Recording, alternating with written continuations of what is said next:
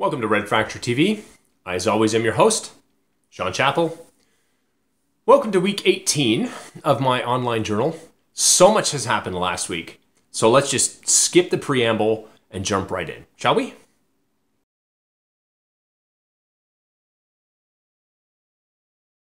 It seems that people are finding me on the net, and my visitors have picked up a few more of my original art pieces. It appears that all my work on Google My Business and Red Fracture is starting to pay off.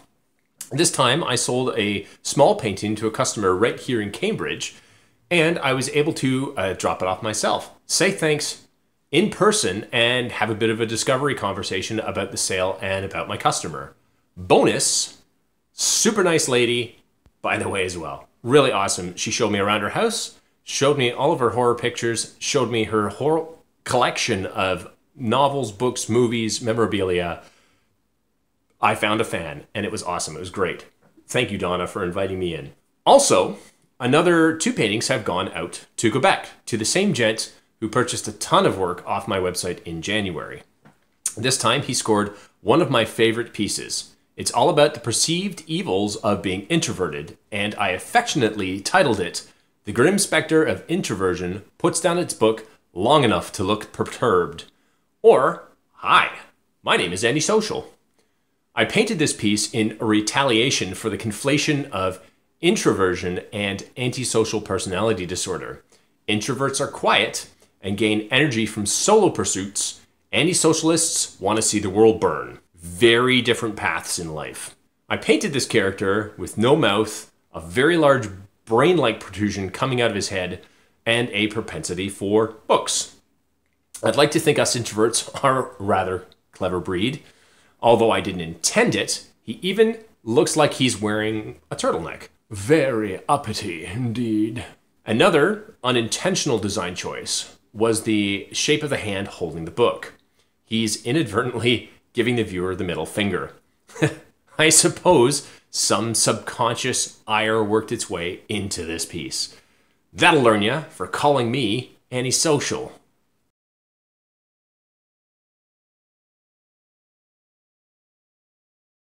Honeybomb officially has a bank account. We're going to need one for the Kickstarter campaign when we launch the game in May, and for continued sales after the campaign is finished.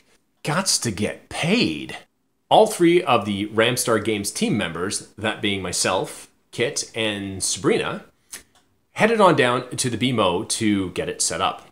We met up with Gordon, a super nice account manager there, and after an hour and a half, you wouldn't believe the amount of paperwork involved. We had a partnership bank account set up for Honeybomb. One of the lessons that comes up in many of my financial guru books is making room for the money you want to come into your life.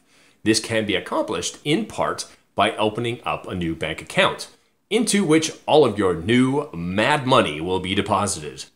We have high hopes for Honeybomb. The project is ticking along quite nicely.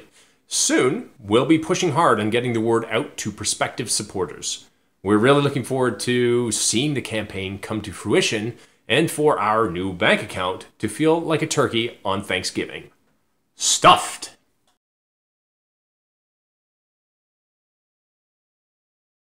Last but not least, Kitty and I took advantage of an afternoon off to go meet up with a couple of fine artistic gentlemen in Toronto, Rob Croxford and Todd Lawson.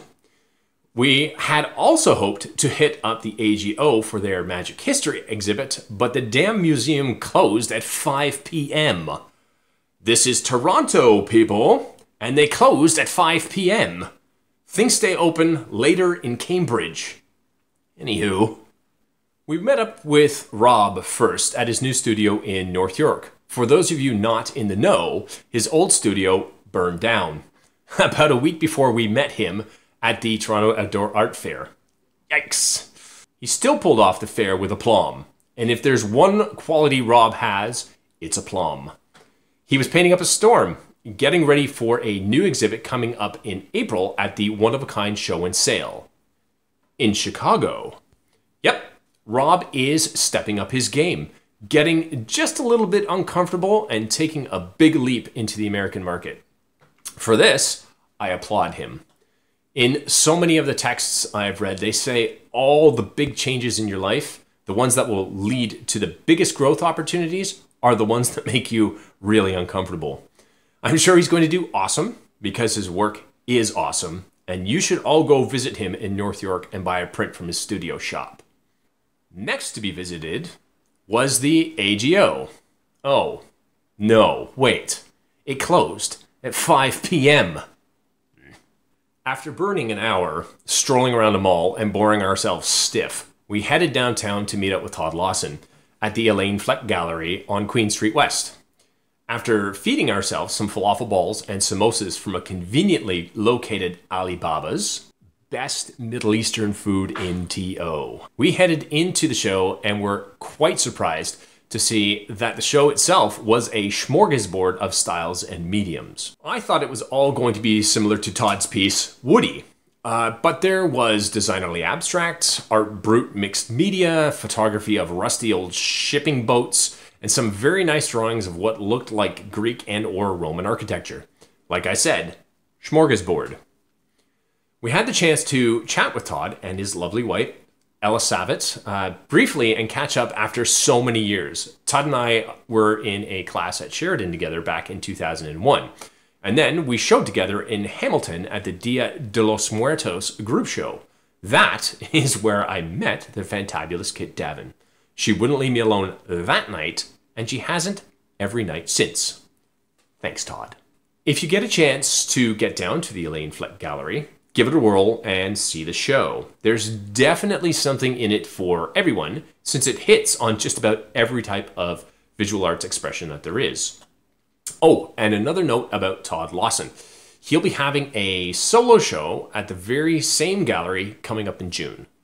From our conversation, it sounds like a very tight deadline, but I know he can do it. You bet Kitty and I are going to be going to the opening. We'll see you there, Todd.